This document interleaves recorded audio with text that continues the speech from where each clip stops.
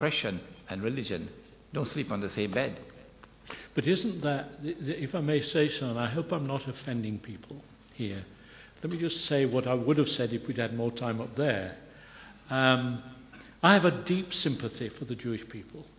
And I think as Christians we owe them a deep apology for the incredible suffering that we've caused them over centuries. And that would apply also to Islam.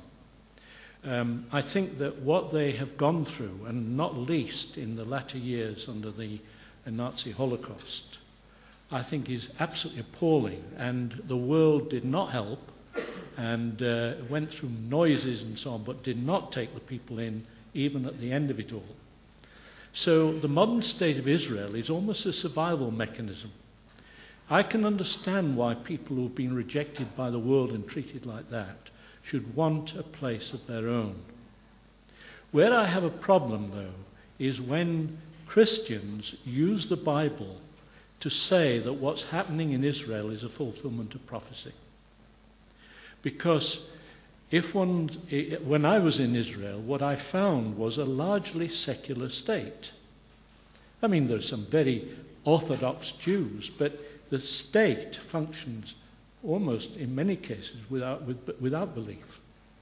And when you look at the way it operates vis-a-vis the Palestinians, you have to say it's founded on injustice and unrighteousness and cruelty.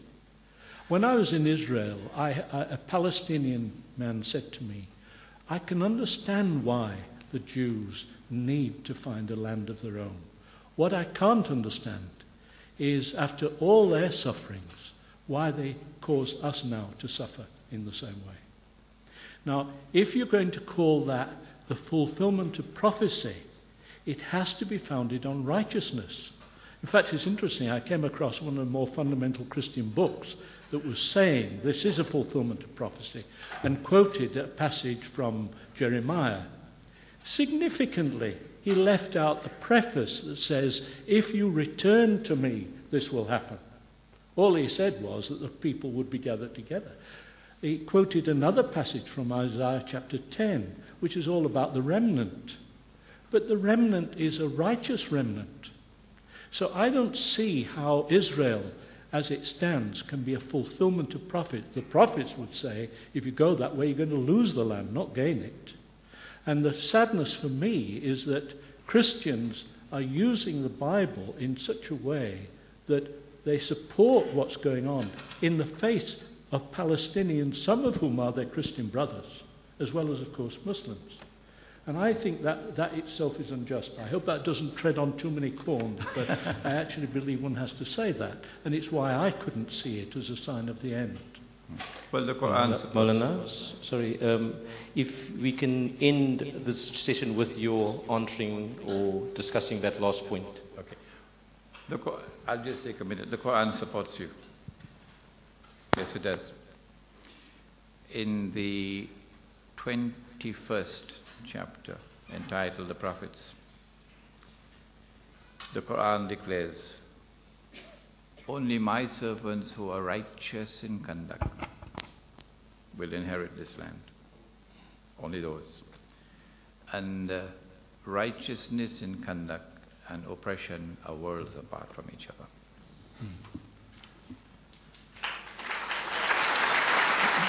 Well, thank you very much. Obviously, I didn't need any ending to it. I mean, you've obviously agreed that was a very thought-provoking, very challenging discussion, and clearly it had generated, obviously, many questions. I am not going to take up time or discussing or asking questions. I'll leave it to you. The floor is now open. Thank you, Bishop Kullen. Well, if I answer the question that way, let me just say what I think is the issue we've got to grapple with in terms of the future. Because I think that if what one is saying about prophets, that if you respond to God, it can go one way. If you don't respond to God, it can go another way. I think the challenge that we're being faced with as Christians, Muslims, Jews, of all religious faith communities, is how do we create a world in which people start to behave as human beings to each other? How do we live in a world, I mean, we speak of Christ as the Prince of Peace. There is Richard Dawkins, this famous geneticist who's now become a militant atheist, has written this book, The God Delusion. And it's very easy to write that off, but he's making some very important points. He's actually saying, I would like to see the end of all religion, because religion has been responsible for so much violence and cruelty in our world. Now, that's an indictment on all of us. And I think insofar as it is, one of the things that should we be grappling with is how do we so learn to reach across to each other that we can pick up what I would call human values. And those human values are there in our culture, they're there in our faith, they're there in our Bibles.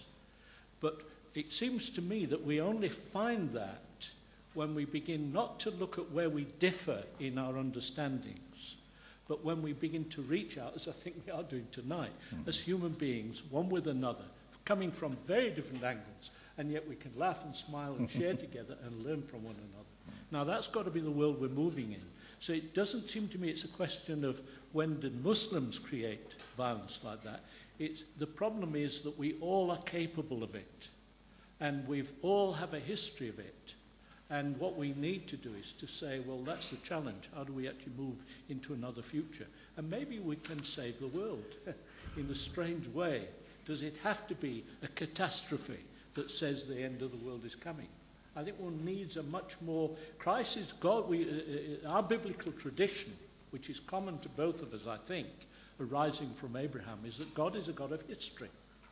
And that means God is working his purpose out in history.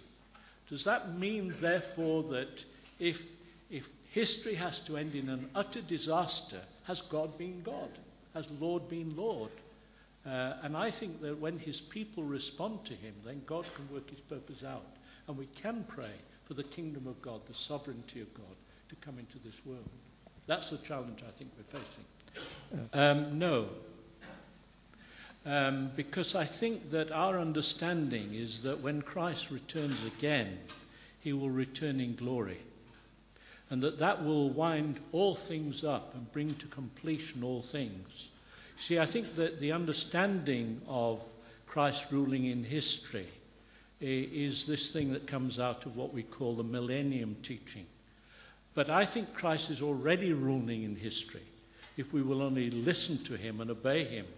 The scriptures talk about Christ reigning until he had put all his enemies under his feet, and then he hands over the authority to God. So I don't see Christ. It does not say when he comes again he will come to walk among us. It says he will come in glory and wonder. So I think that may be a difference that we have in our understandings. The Prophet, Allah's blessings be upon him, said that when Jesus returns, alayhi salam, apart from ruling the world with justice, that he would share money, not South African rands, and most certainly not the US dollar. The money would be the original money created by God, the dinar and dirham in the gold and silver coins. But that's another story. He said he would get married. I don't think it'll be a South African girl. He said that he'd get married. He said that he would have children.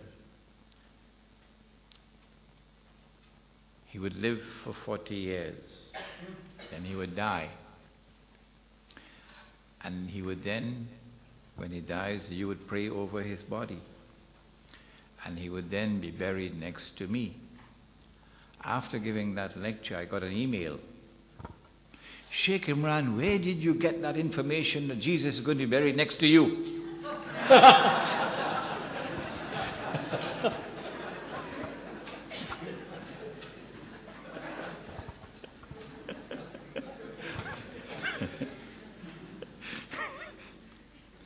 The Prophet is buried, alayhi salatu wasalam, in Medina.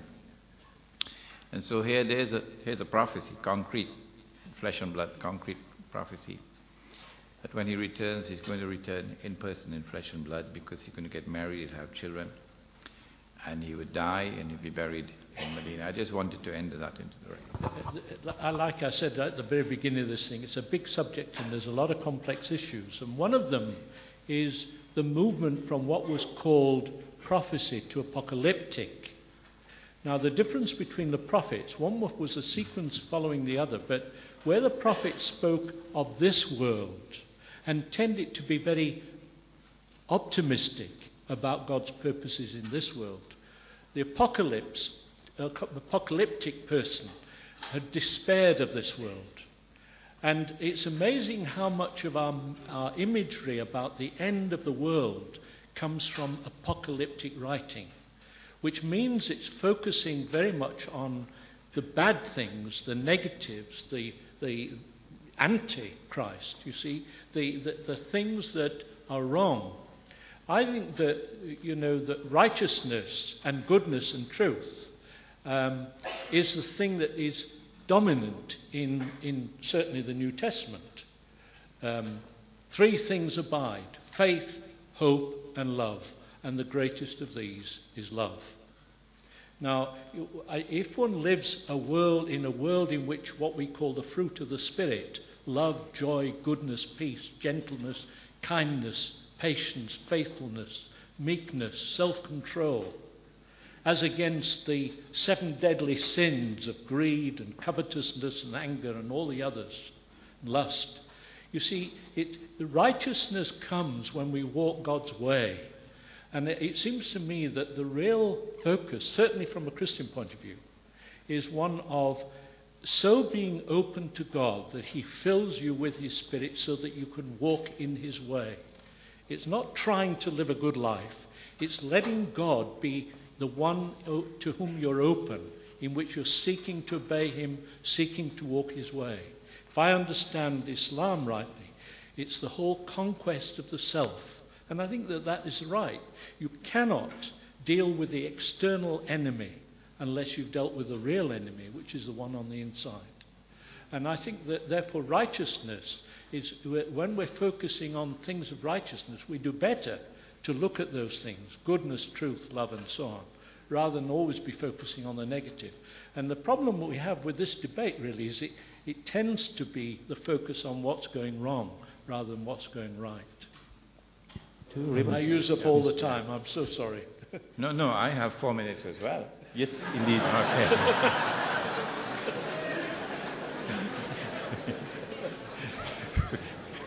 I just love that last part of the answer. We still have Christian mystics around in the world today. But I love the question even more. When the poor are permanently poor, and the rich are permanently rich, that's not righteousness. No. That's oppression. And that oppression is around the world today. If you have a black African woman working in your home as a domestic servant, and you pay her a wage that no one in your social circle will ever work for, you pay her the wage of a dog. That's not righteousness. But righteousness is that you don't wait for government to redistribute wealth. No. That you go out yourself. You marry her. You have children with her. And when you marry her, you don't take her out of the slum and bring her to live in a palace. But you go and live in the slum with her. And your children will grow up there. And then you will use your wife and your mother-in-law to reach out to all the poor. Remember, in poverty, the woman suffers more than the man. And you reach out to all the poor of your wealth. Instead of buying a Mercedes or your second or your third, you'll save and economize. And you will make an effort to take the poor out of permanent poverty, so that when the bloodshed starts, they will protect you because they know they can recognize righteous conduct. Well, if I can ask you, in the context of the end times, the Antichrist, the concept of the Antichrist has come up in your discourse, and of course in Bishop Quinn's as well. But from the two positions, I get the impression that there's one view is that the Antichrist, the Dajjal, the Antichrist is a concept, is a system, is a whole system, and not an individual, a being or thing. Whereas I get the impression from you, your discourse, your discussion, that it's actually an entity, a single individual entity. Could you elaborate on that, please? That will take us to cosmology, the cosmology with which you started. Perhaps the most difficult of all is not the flying donkey. No. The Prophet said, Allah's blessings be upon him, that when Dajjal is released, he will live on earth for 40 days. One day like a year. There's your cosmology. One day like a month. One day like a week. And all his days, meaning all the rest of his days, like your days. When his day is like your day, he would be in your dimension of time. But prior to that, he is released. There are angels here, apart from your wife, of course. There are angels here. But we can't see them. In addition to the angels, there are beings created of fire, smokeless fire. This is sacred language, called the jinn. And they're here, but we can't see them. They are in another world of space and time. So when the Antichrist is released, he would be in 3 different worlds of space and time, 3 different stages of his mission, where a cosmological presence impacts upon politics and economics. Until finally, when his mission is almost totally complete, only then would he appear. And the Prophet said, alayhi salatu wasalam, that he would be born of Jewish parents. He would be a Jew. Now, when I had the last Christian-Muslim dialogue in Trinidad, as a young man, he told me that in Christian thought, the Antichrist is Gentile. Whereas our Prophet said he'd be a Jew, born of Jewish parents. He'll be young and powerfully built. He'll have curly hair.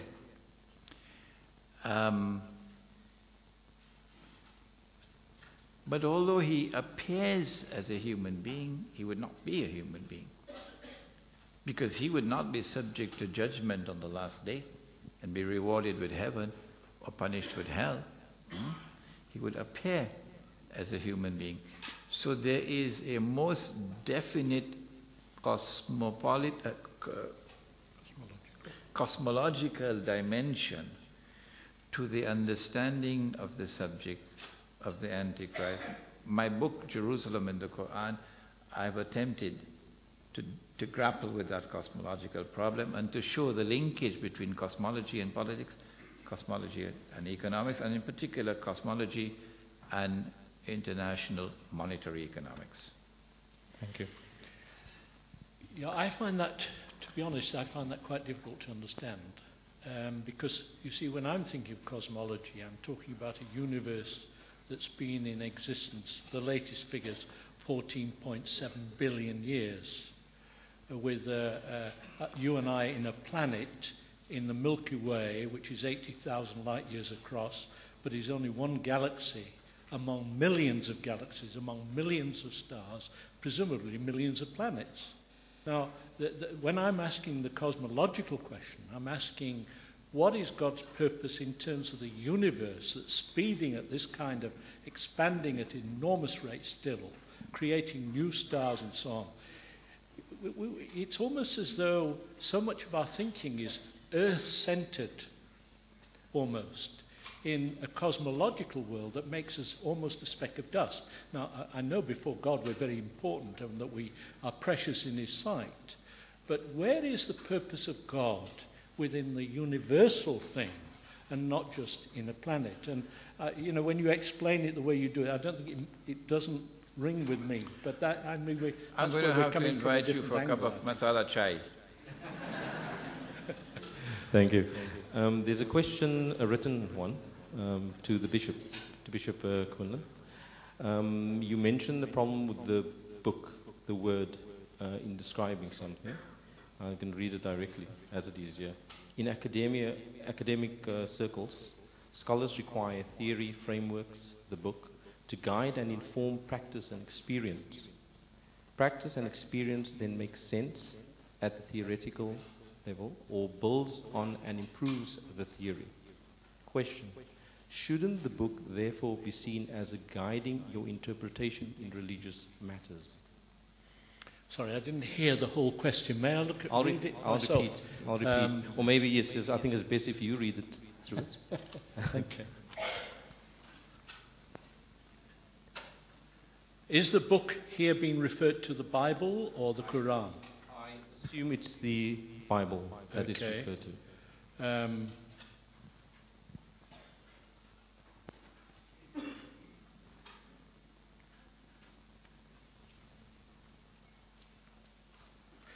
Yeah, the question really is what do it... Yeah, the question, shouldn't the book, the Bible, therefore be the guide to your interpretation of religious matters? I think it is. I think that's why I say I live out of the Scriptures. But I understand, nevertheless, that if I'm going to understand them fully, that for me, I would say that Christ is the hermeneutical key. In other words, he is the one that unlocks the meaning for me. For example, what do I make of all the violence in the Old Testament? How do I interpret that? In Christian terms, I have to say, well, that's not the way Christ is. I mean, if I want to be really controversial, and I don't want to get into this one, but let me really throw the cat among the pigeons. My church is being divided at the moment over the whole issue of homosexuality. And actually, I think that debate is not about homosexuality, it's about the Bible. It's about, do we interpret the Bible as it is, or do we have another basis of interpretation? And I think that some of us would say that the real key is not to ignore the Scriptures, not at all. But you have to wrestle with them in the light of the person that we see in Christ. And Christ is the one who deals with the marginalized. He deals with those who are on the edge of things. He deals with the poor, the needy. And so I haven't answered the question. I'm not going to try to. But what I'm trying to illustrate is that, yes, the Bible's crucial. And we do listen to it in the Spirit. But when the chips are down, you listen to it through what you understand to be Christ by His Spirit. Now, I hope that makes sense. It doesn't make me a fundamentalist. Sorry, I just want to use again my Lyricist chair. Am I understanding correctly then, the Bible then, is it merely a point of reference, and did you use your own interpretation? No, you don't. No, you don't use it. You see, there are other criteria too.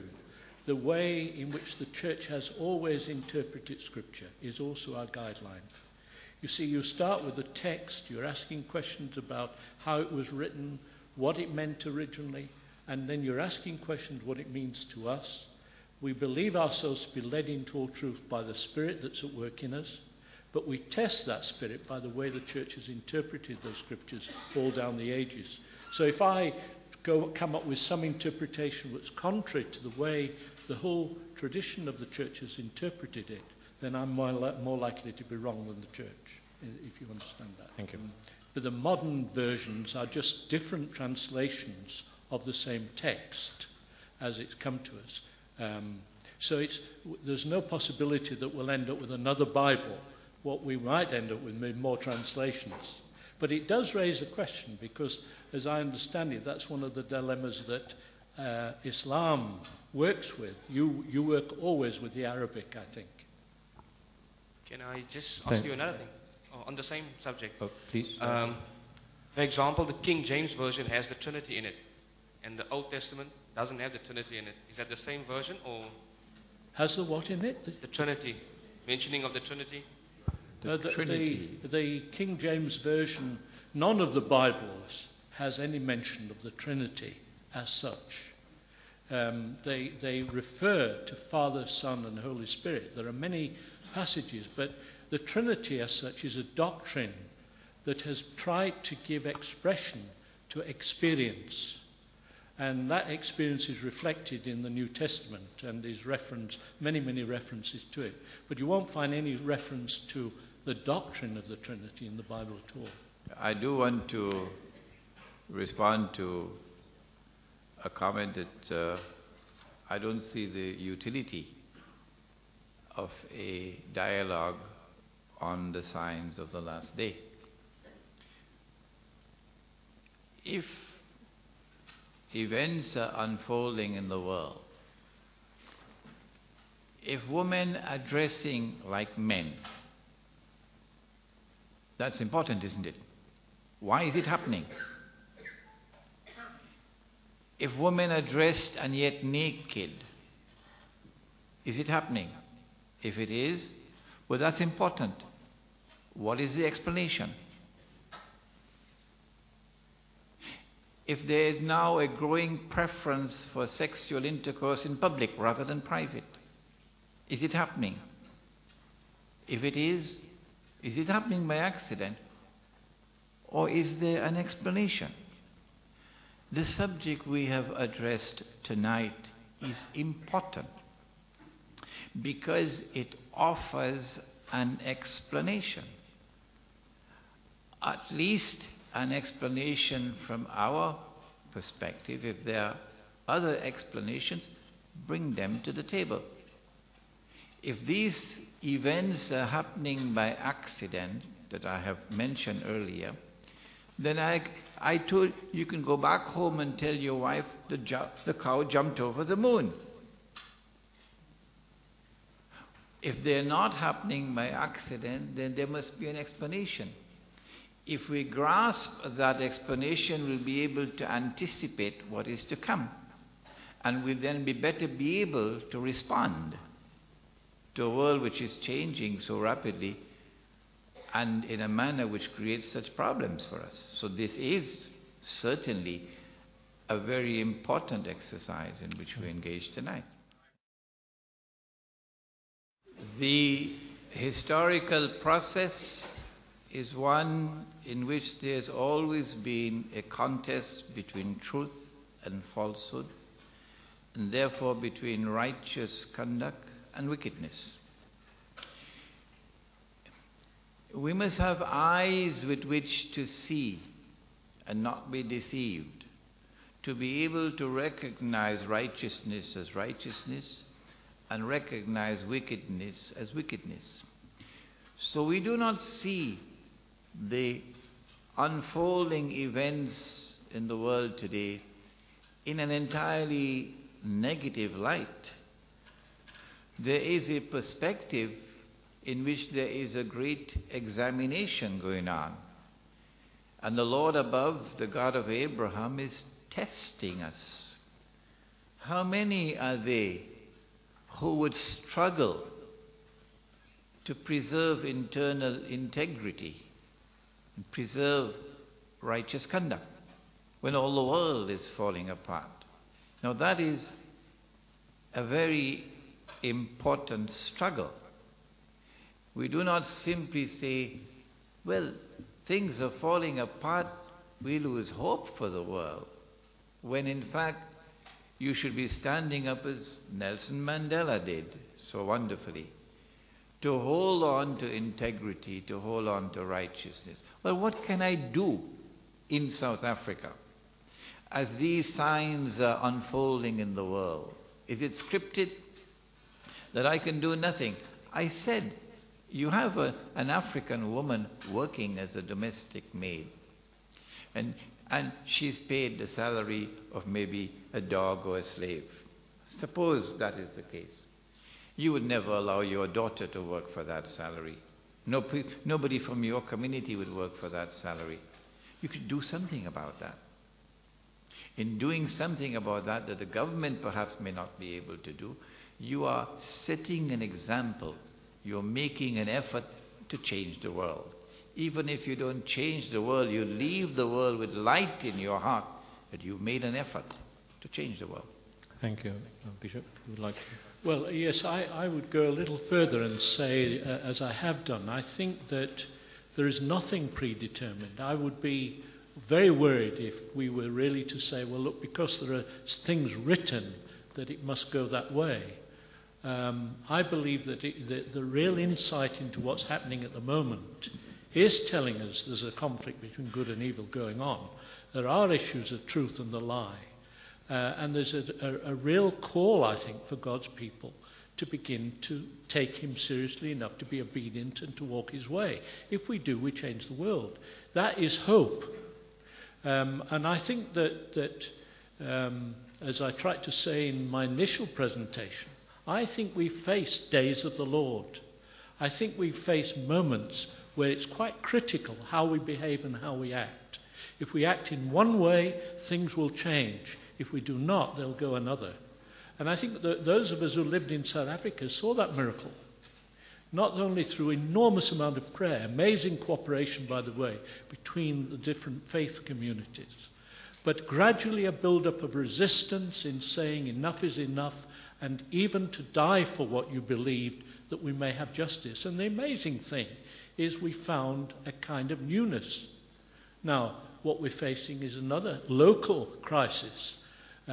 If we lose sight of the things that we struggled for, and the next government does what so many governments do, and then become victims of the very thing they were fighting against, then we go down the drain again.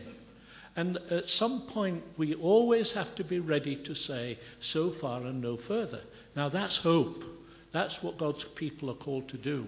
And if we go that way, then always the world is full of hope. I actually believe that Christians are prisoners of hope.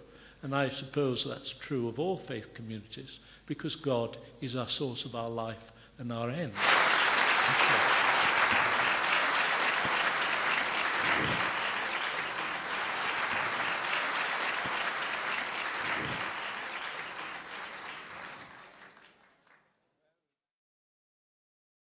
And our end.